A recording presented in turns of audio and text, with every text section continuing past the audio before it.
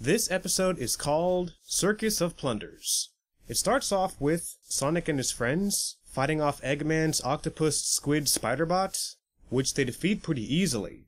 Tails tries out his newest laser weapon, but it malfunctioned, and as a result, Sonic and the others were having some trouble. He then leaves to correct his mistake, and this individual, named T.W. Barker, recruits Sonic, Knuckles, Amy, and Styx for his Circus of Plunders to entertain children, only to find out later that he is working for Eggman and that it was all a trick. But thanks to Tails, who was able to fix up his invention, he was able to help his friends, and they all escaped in one piece. But as for T.W. Barker, he wasn't so lucky. This episode was really good and funny. My favorite moments was when Knuckles was punching the rocks and bragged about how he could keep going. Then he got smashed by the biggest one. Ouch.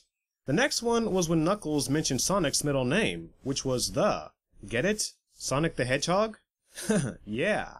And the last funny parts were with Eggman watching his new show called Dancing with the Robots without the stars, and Tails hitting his remote 2 times in a row with his laser. That was also funny. What did you guys think? And what parts of this episode were your favorite? Let me know. And until next time, this is John from Mr. Weenie Productions signing out.